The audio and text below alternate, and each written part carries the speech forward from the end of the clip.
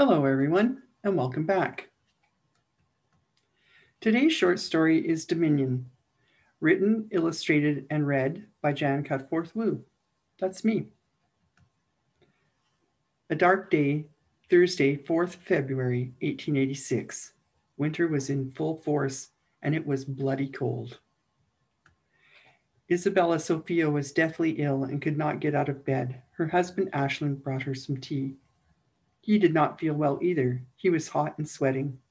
He walked up the long stairway to her room, carrying the tea on a silver tray. He could feel his head swimming. What the hell was wrong with him? After all, his life was great. He had it all. 2 beautiful boys. Well, 3 if Clifton did not die at 1 year old. Frank was the baby, just 5 years old, and Daniel was a busy 8-year-old. And of course the 2 girls, Ellen 10 and Clara 8, though Clara and Daniel were not twins. Ellen and Daniel were Ashland's secret children he'd had with his mistress, Cecilia. He wondered again. What the hell was wrong with him? Isabella lay in a huge down-filled bed soaked with fever and lifeless pallor. What the hell was wrong with her? These were troubled times in England. People were dying and no one really knew why.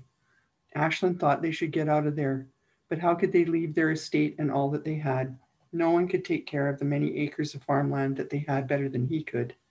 And after all, it was for his son Frank to inherit, who, while the youngest of all his children, was his first legitimate boy. Ashland felt sick.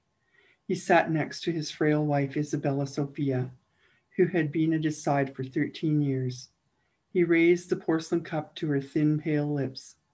It was then that she passed, sadly, trying to sip the tea.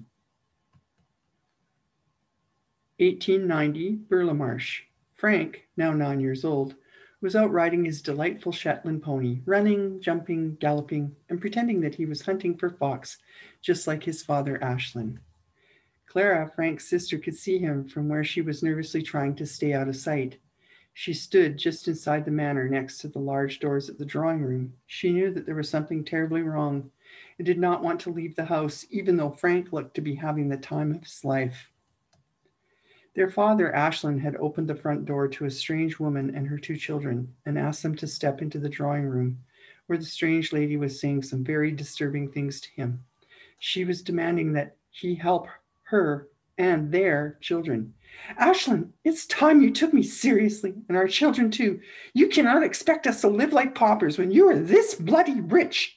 Her shrill tone sent shivers down Clara's spine. She could never possibly look at her father the same again. Clara ran through the long, dark hallway, straight out the grand front doors, and started to cry, first a tear at a time, and then what seemed like a river or an ocean. She just stood there at the massive entrance of the Burlemarsh Manor for a very long time. Who were those strangers in her house claiming to be part of her family? It didn't make any sense. What's wrong? Frank asked in his young voice. Nothing. Clara wiped away the wet from her face on the back of her white silk sleeve. Not nothing. I can see you're crying. Why are you crying, Clara? Is something wrong with father? I don't know, was all she could squeak out. August 1891, a very bad summer. There she was, Aunt Sarah, Ashland's sister, the stout aunt, in her expensive velvet and leather suit, all gray and black. She had seagull eyes that matched her shock of reddish gray hair. Frank felt like she was sent by the devil. She was so cold. He wondered if she even had a soul. Come along, young man. We have business to take care of, was all she said. Frank, who was very young at 10 years old, wondered what she meant. Come in here, she said. The drawing room was cold with red curtains. Green walls and heavy dark oak furniture was all around. Now both your parents are gone. First your poor mother just a few years ago, and now your father, finally taken by that long illness. It is our responsibility. Responsibility? That's a big word, thought Frank. Frank was awash with difficult feelings that his mother and father were laying together in the cold stone crypt in Orby Chapel. What would Aunt Sarah have to say that could put his tender, broken heart at ease?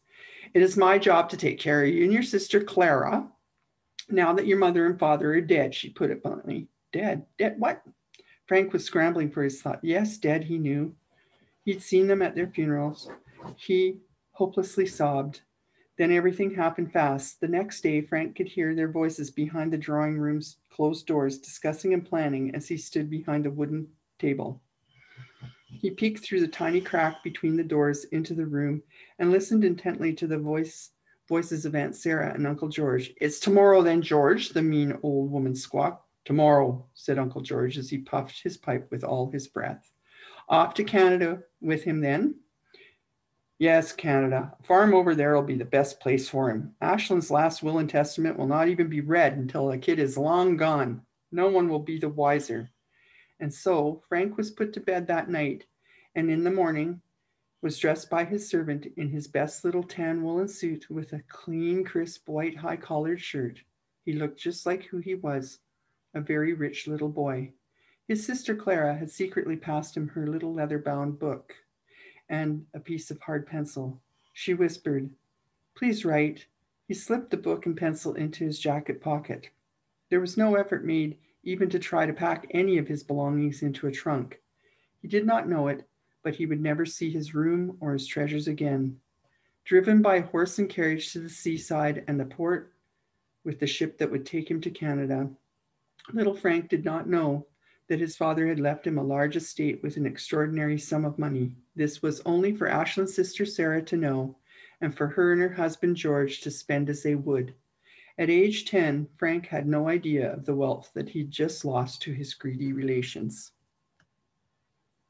Frank stood at the dock with his father's lady, Cecilia, who had somehow mysteriously replaced his own mother, Isabella, just the summer before. She was holding his little hand in the cold Atlantic air. The smell of the sea in his tiny nostrils was pungent, and he could feel the moisture settle on the fuzz on his lip. Many people, including a large group of boys who looked to be about Frank's age, were moving all around him. He held Cecilia's hand tight so he would not lose her in the crowd. Frank was afraid. He felt frozen, and not from the stiff summer wind that was whipping his hair. Crates of fish and cargo were all around him as he stood in his woolen knickers and suit jacket. He placed his other hand firmly on the little notebook, secure in his jacket pocket, and in his heart he held his deep bleeding pain. He was facing uncertainty, and even at 10, he knew it. He hated his aunt, his uncle, but most of all, he hated the replacement mother, Cecilia. He felt all her evil, and he wished that she would just vaporize. Cecilia flagged down a man she called Dr.Barnardo. He wore a tired-looking black suit and a weary topcoat, and looked to be in charge of a group of boys on the dock. She spoke to the man, but the wind was ringing so loud in Frank's ears that he could not understand a word they were saying. And then, with a swift motion, the man took Frank by the arm and stood him in front of the camera. Poof! His picture would be the only evidence that he had just become one of many British home children. Then he was whisked away from Cecilia and placed in front of the row of boys who were now lined up in the front of the SS Numidian ship for another epic photo. As part of the newly formed herd of boys, Frank was hustled onto the Allen Shipping Company's ship, the Numidian, on Thursday, the 20th of August, 1891. The ship that he would spend a long time on, 10 very long days before he would arrive in Quebec. He clenched his teeth as the man with the huge beard asked him his name and then told him to sign the passenger list. Frank signed his name with the keen precision of a child. He was then briskly pushed along by the passenger list man. He'd never been shouted at with such nasty words before in his life. "Get along, you dirty little rat," the passenger list man had branded Frank. "I'm not dirty.